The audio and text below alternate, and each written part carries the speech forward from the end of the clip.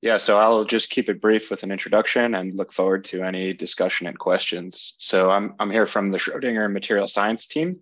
And for those who are not familiar, Schrödinger is a software provider in molecular modeling, both physics-based and machine learning methods. So this slide we like to use as a what is it in one image. So we work with companies in all of these different areas, also academic institutions. We merge methods for multi-scale, so all the way from quantum to MD to coarse grain. And then, as I mentioned, we have data-driven tools on top of that, all into single interfaces that are used by our commercial and academic customers.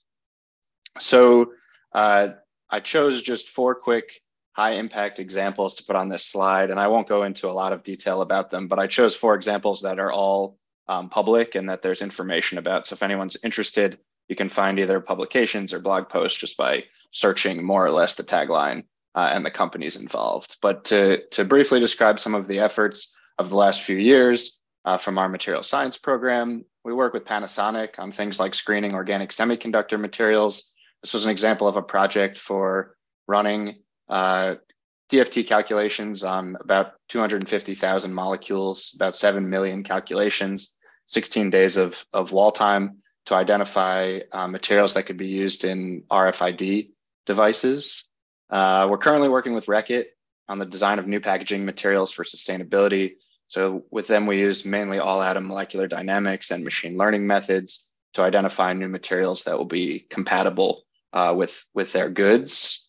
We also work in the formulation space. Most people know Schrödinger as a life science company, and so we have a lot of relationships with pharmaceutical companies. So we push the material science direction there by helping them with studies of formulations. So last year, or 2 years ago now, we had a paper come out with AbbVie studying amorphous solid dispersion dissolution. So basically the rates of dissolution of drugs in aqueous media coming out of polymer matrices, and then how to optimize those formulations.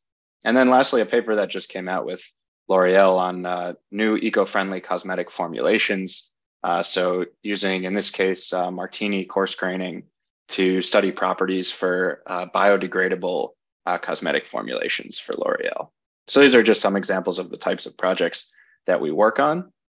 But I think the interesting thing to discuss, and I appreciate that Ali brought it up in the beginning, is an issue that we see, which we would identify as sort of this workforce development challenge. So what I've grabbed here is this report that Deloitte put out about a year ago. It's for the chemicals industry, which I recognize is not exactly the materials industry, but I think it's telling. Some of the information in the report identifies that the future roles that we're going to see in the industry are things like computational material scientist, nanochemical engineer, and you'll see in the descriptions and skills needed, we're going to be looking for applicants who have skills in computational tools, technical software, not just data science, but also molecular modeling, and that there's going to be a skills gap. So the analysis from this report says that at least in just the chemicals industry, they imagine over 100,000 unfilled jobs in the next 10 years due to the skills gap of the population.